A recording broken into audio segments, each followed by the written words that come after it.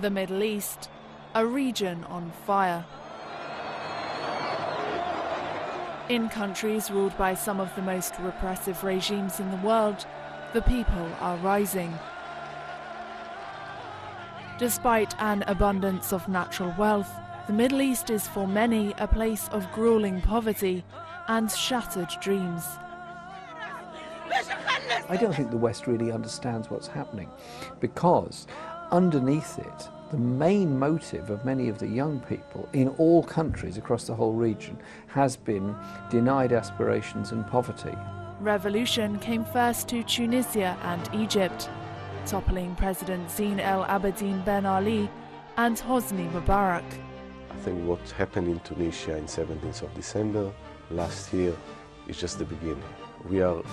Anyone that follows revolution, from the French Revolution, through the Russian and Chinese and Nicaraguan, Iranian and Cuban, all of them, revolutions are a long process. They can be 60, 70, 80 years and 100 years of a process.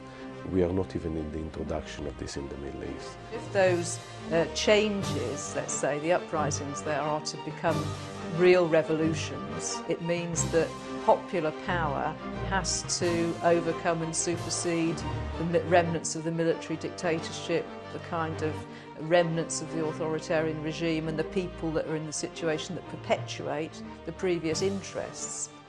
The spread of uprisings have cost the lives of hundreds of protesters.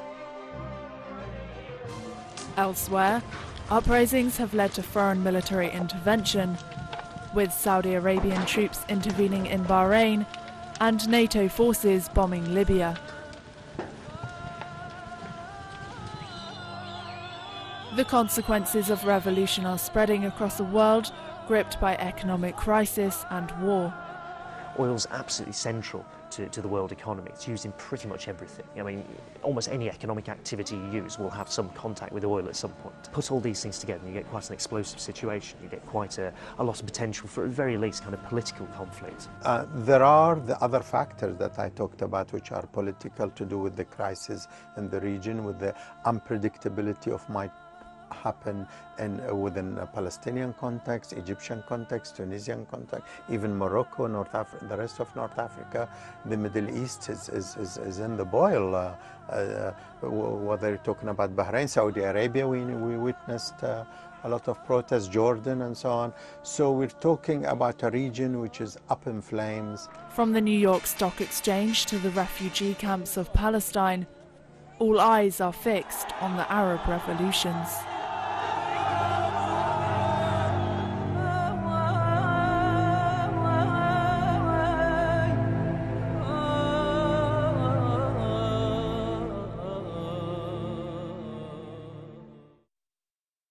Since World War I, European colonial powers have sought to control the Middle East.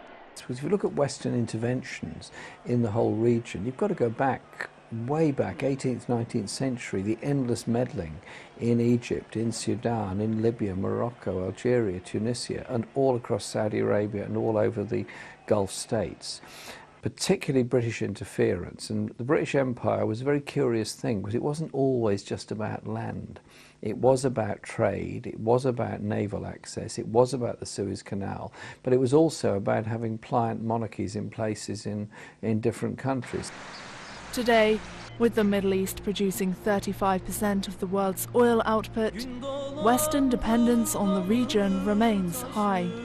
I think there's one of the factors that is likely to come in over the next few years is precisely the way that resources and questions of access to resources are becoming more pressing, I think, for all the different, particularly the major economies. Revolutions in these oil-producing nations are a source of concern for Europe.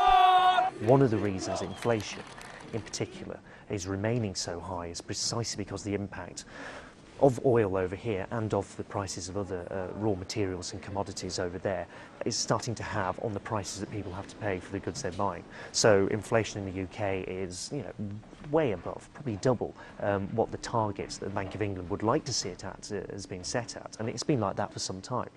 And for as long as commodity prices, particularly of central core commodities like oil, remain high, then that's going to continue to be the case.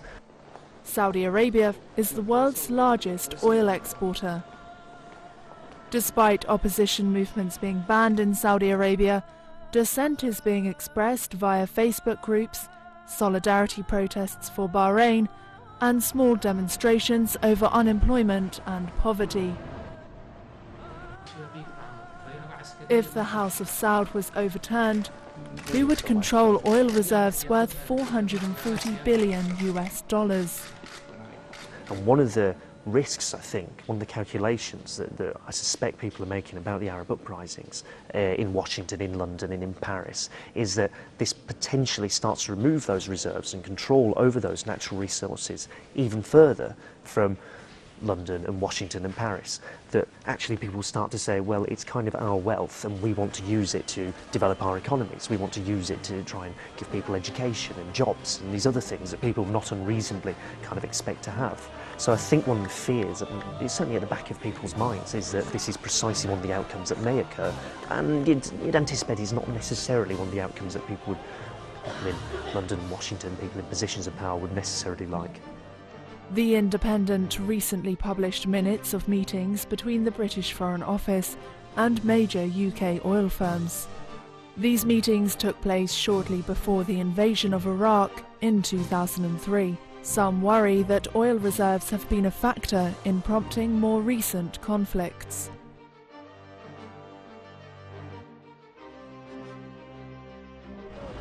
Since colonialism ended, the West has sought to determine the balance of power in the Middle East through arms sales. We see a succession of regimes across the Middle East and North Africa which have which are dictatorial in nature, repress people on all levels. They are armed to the teeth by the United States and its allies, and they massacre people routinely. This is not new in terms of the repression they practice across the Middle East. The whole thing is extraordinarily hypocritical when you've seen the kind of rhetoric about human rights and all that sort of thing that's been coming out. But I mean, for Britain, for example, our arms industry is quite a large producer within Britain, in excess of 30 billion, of which over 7 billion is actual arms exports to other countries. And what's shocking is the indiscriminate nature of those arms sales. And I was reading a list of what British arms manufacturers have sold to repressive countries like Saudi Arabia, to Bahrain, to Libya, to Algeria, or Egypt, all those countries. They include things that can only be for the suppression of popular unrest, things like stun grenades, smoke bombs, those types of things, but also sniper rifles, the whole range of military equipment. And those have been sold incredibly recently.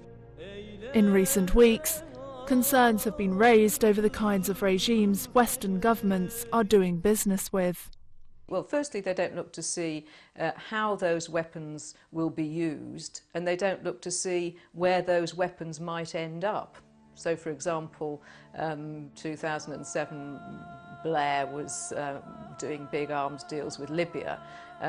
Subsequently, it was found out that arms bought by Libya, from other countries as well, of course, it's not just Britain that's been guilty of this kind of thing, they were subsequently sold on or pushed on to Darfur, even though there was a UN arms embargo on Darfur because of the abuses and so on, the atrocities that were taking place there. Libya has brought into sharp relief the question of why the West can stomach some regimes, but not others. If you take little Bahrain, for example, the population there has been repressed for so long, and the recent uprising practically involved the entire Bahraini population, of the nationals at least, of Bahrain. But the United States, which has its 5th Fleet headquarters in Bahrain, it has the biggest military facilities in the world, and in Bahrain, they can remove the king in 5 minutes if they want, but they don't seem to be bothered that the protesters are being shot at. Doctors and nurses are being sent to jail for treating injured protesters and so on. Yemen, similar scenario, a huge uprising, but the United States seems to be turning a blind eye. In Yemen, the authoritarian regime of President Ali Abdullah Saleh killed at least 45 unarmed protesters on the same day that French warplanes began patrolling a no-fly zone over Libya. But what the West does know is that it is losing power and losing control in North Africa and in parts of the Middle East. So Libya has presented it with an opportunity to intervene in a way that the other places didn't. You know, there was no case for intervening, for example, in Egypt, because the Egyptians resolved the issue themselves, and it's still an ongoing process of change within Egypt. But because of the way it evolved in Libya, there was an opportunity there for the West to go in, you know, for NATO to go in on the basis of the human rights issue, claiming it was humanitarian, but really going in to bring about regime change so that they could, in effect, from their point of view, come up with a political solution for Libya and an economic solution which would be in their interests. Lord General Dannatt, former head of the British Army, said it would be an unconscionable betrayal if Gaddafi was allowed to remain in power. The UK has sent military advisers to help the Libyan National Transitional Council. The task that I assigned our forces to protect the Libyan people from immediate danger and to establish a no-fly zone. I have a clear mission. The clear mission is establish arms embargo. It's in place. The no-fly zone is in place.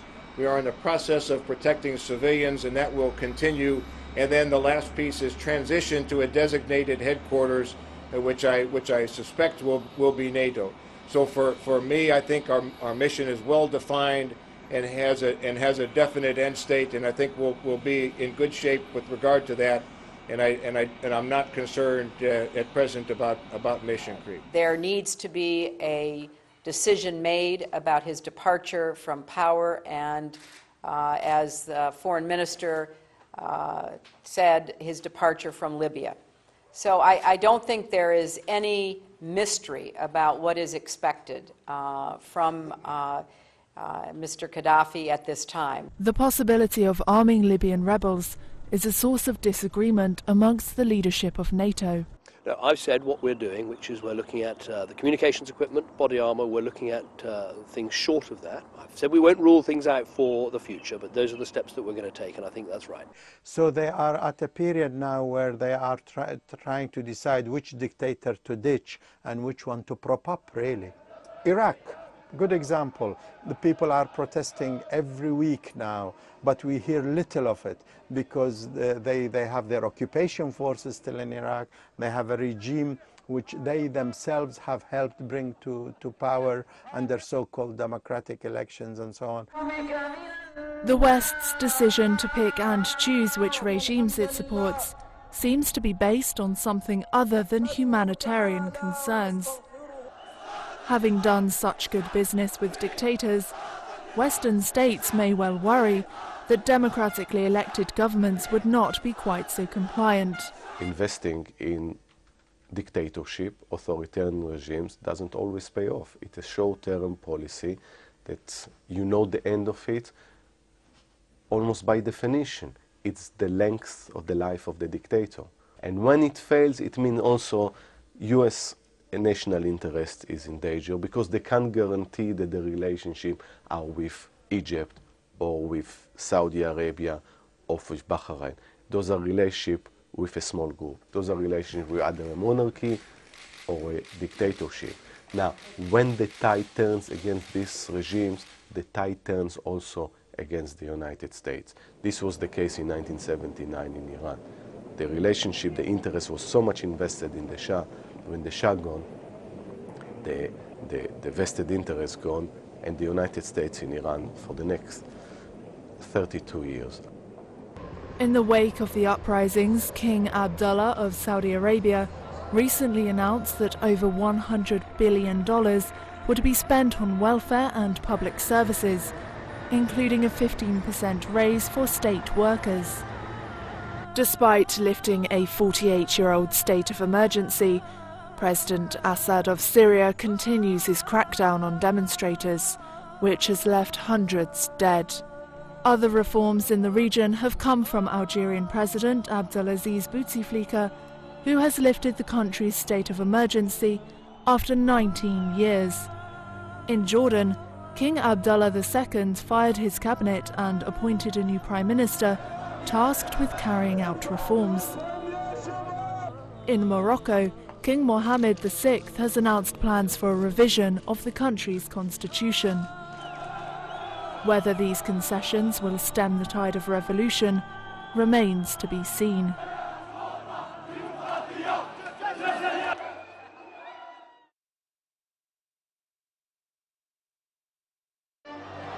The Middle East, a region on fire. I don't think the West really understands what's happening, because underneath it, the main motive of many of the young people in all countries across the whole region has been denied aspirations and poverty. The consequences of revolution are spreading across a world gripped by economic crisis and war. From the New York Stock Exchange to the refugee camps of Palestine, all eyes are fixed on the Arab revolutions.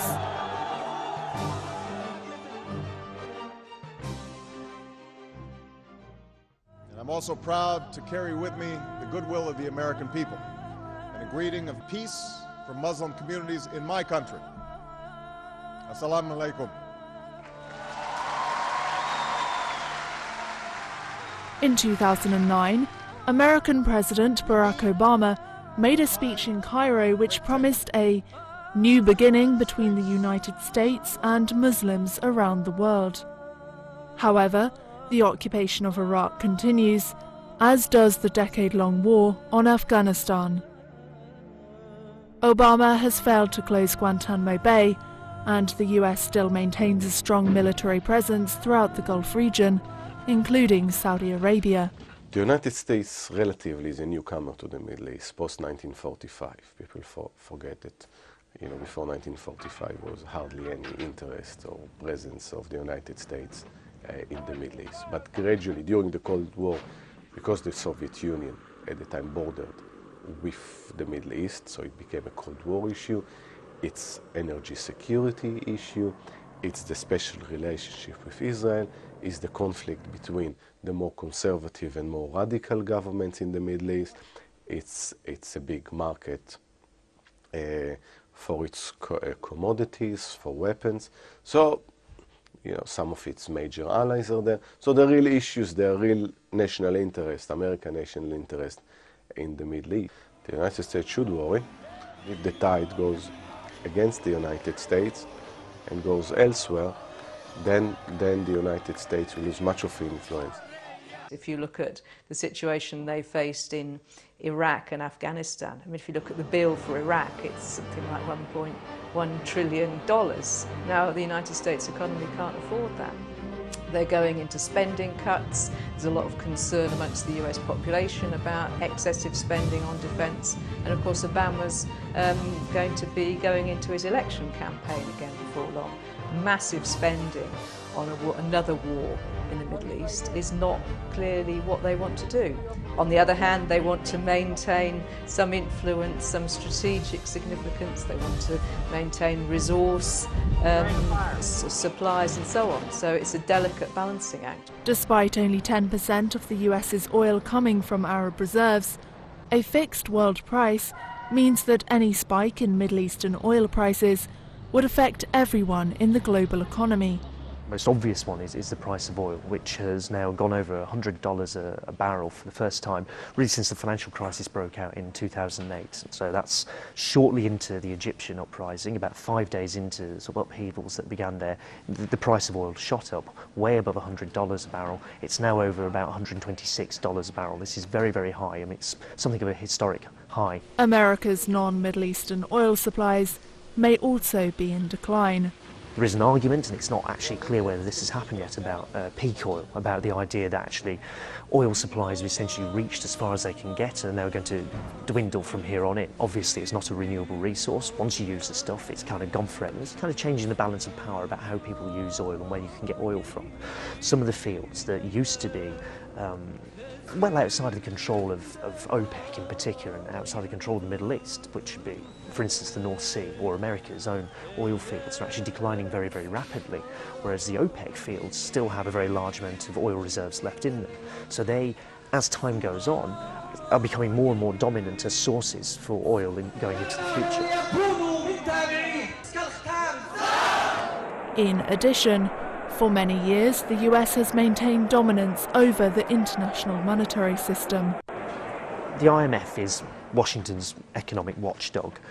When it goes and visits a country, it has a certain amount of power and authority and will attempt to try and steer what that country does in a certain direction. And for 30 years now, the IMF has consistently argued for something called neoliberalism. This is the idea that the government steps away from the economy and you let the free market make major economic decisions. So in particular, in the Middle East, over the last few years, in the case of Egypt, probably really for 20 years now, for Libya somewhat more recently, for Syria, say, the last decade, these countries have tried to follow a kind of IMF model of development, which is that they will no longer offer big subsidies for food, they will no longer try and guarantee employment, they will step away from that and allow the free market to step in.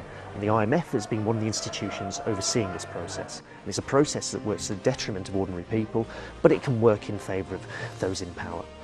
There's an uncanny relationship between the IMF and giving its seal of approval to an economy, and suddenly you get an uprising a bit later. And so every year or so the IMF is supposed to troop round to various economies and do something called an Article 4 consultation. A group of people fly in from Washington, poke around in your economy for a bit, go and meet your finance minister and your prime minister, and try and keep a bit of an eye on how that country is progressing towards the kind of model that the IMF would like to see implemented.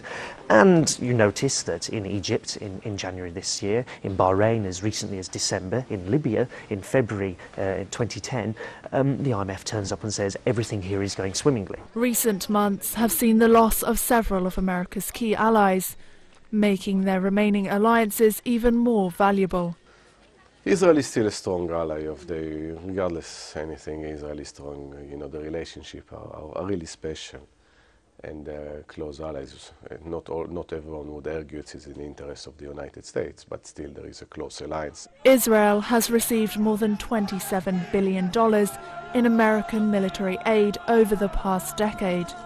Many believe that America adopts dual standards with regards to Israel. The world knows that there are double standards. They see the way that, for example, a no-fly zone is imposed in Libya, but there's been no talk about a no-fly zone from the US or from our government when it comes to Gaza. And of course the big elephant in the room is Israel. Bombs Gaza, kills people in Gaza, imprisons Palestinians, aid flows, recognition flows, trade flows, business as usual. Some Arab regimes are also seen as compliant supporters of the Israeli state. The role that Mubarak played for all those decades was not only to back up the US and Israel in their programme for keeping the Palestinian people under oppression and occupation, but also directly economically aiding Israel. For example, 40% of the gas that Israel imports is from Egypt, and that was imported at preferential rates. Energy security is a concern for any country, and Israel is not unique in this sense, the idea of needing for oil and natural gas. The good news from Israel's point of view that they just discovered huge amount resource of natural gas in the Mediterranean Sea that can supply in due course Israel a few times over.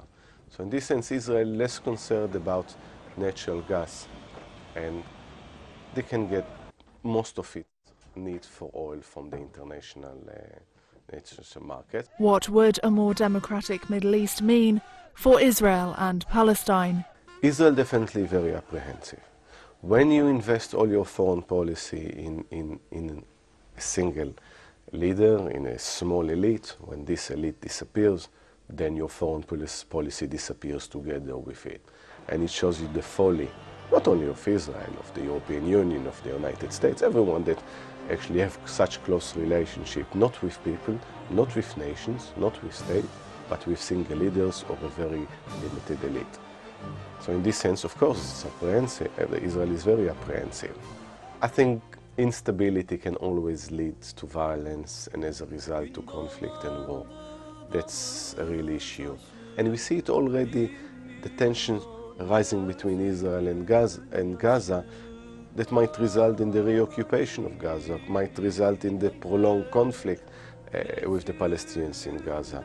I won't exclude it. There is more danger, but it means that must be diplomatic efforts to prevent it without guarantees that it won't happen.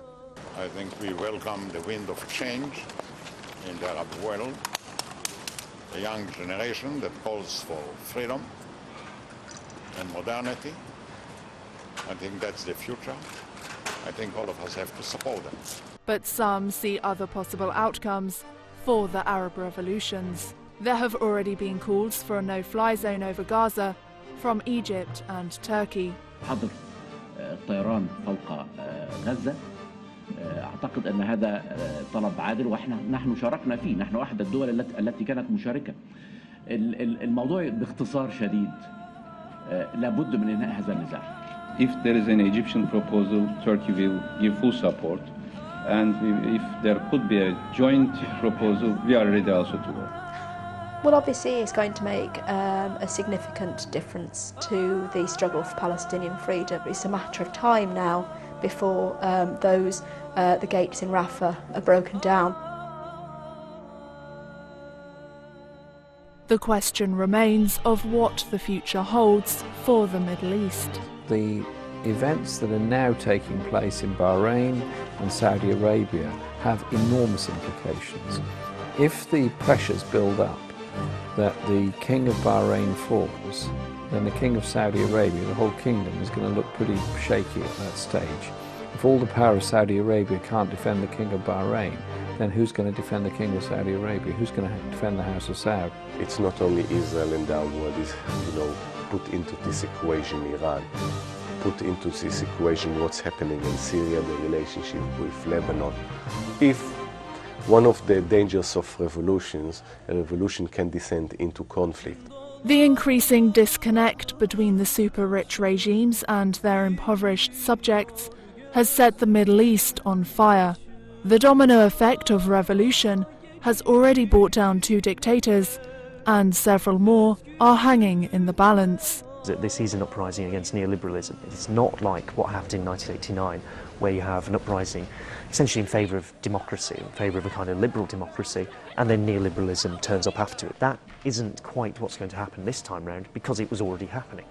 And because it was already happening, it was producing the unemployment, the rising food prices that actually led to revolts in the first place. So it's going to be very hard, I think, to simply turn around and say, OK, we've got rid of the dictator, now we're just going to have this neoliberal model of development and everything's just going to carry on as it was before. Well, I think the West needs to accept that the Middle East is a collection of sovereign countries, and the people of those countries must determine the development of those countries. They must control the resource of those countries. They must decide on their own politics, on their own economic situation, and what role they want to play in the world. They must decide their own alliances, for example. And the West has to stop seeing the Middle East as its own backyard that it has the right to control. It has no right to control any of those countries or any other country in the world, and it has to learn that lesson. And the longer it takes to learn the lesson, the more it will cost the West, the more suffering it will bring to the peoples of the Middle East. But ultimately, that is what will prevail. But how would the West respond to such demands? Every European country's military is faced with cuts at the moment because of the economic problems of Western Europe. Every one of them wants to show that they're important and necessary and needed. And all through the debate in the House of Commons, there were demands, particularly from Conservative MPs, to restore military spending, to make sure the Army and the Air Force and the Navy have the facilities that are necessary. So this is part of a process that looks at military solutions all the time. There's got to be some different and better way of doing things. International public support for the Arab revolutions is high. People are cheering across the world as popular protest seeks to redress decades of injustice. What the Egyptians showed us was we together can take power into our own hands and change the course of history. If this shows anything, it shows that people are not prepared indefinitely to accept that kind of condition. Often for a period of time, because of the balance of forces, because of political or military factors, people do find themselves in a subordinate state, but that never lasts. History shows us that never lasts, and people will take control of their own futures. As new protesters draw strength from their brothers and sisters in neighbouring countries, the pursuit of justice, human rights, free speech and a fair share of the world's resources continues. The people of the Middle East have broken through the barrier of fear and oppression. The fight for change has begun.